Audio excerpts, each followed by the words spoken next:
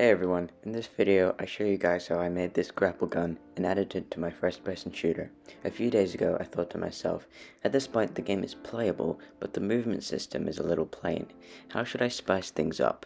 Well, the ability to swing around maps like Spider-Man, sword and 6-shooter in hand seems pretty epic. Let's get to work.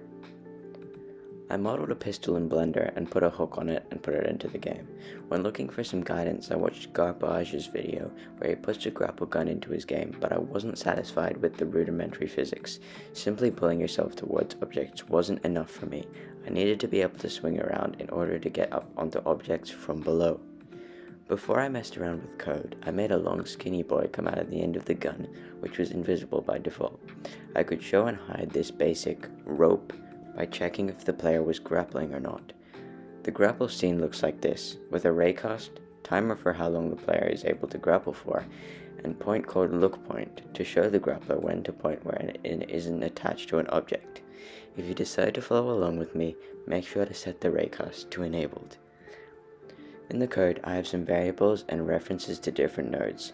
The grapple function is quite large and complicated looking, so I'll try to break it down a bit so you can understand. Basically, when you press the fire button, the code stores the point which you aimed at and sets grappling to true. It then pulls you toward that point, but also flips gravity upside down. I know, right? That's so damn awesome, so that you can swing upwards. It does some other stuff like allowing the player to jump once cancelling grappling in order to get a bit more vertical speed, but that's the gist of it. Pause the video if you want to copy the code. You should also set the collision mask for the grappler's raycast onto a different layer than the player, so you can't accidentally grapple onto yourself. That would be painful.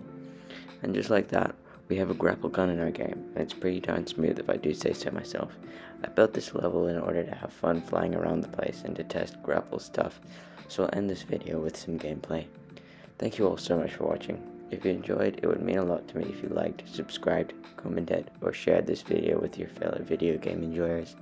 Have a lovely day.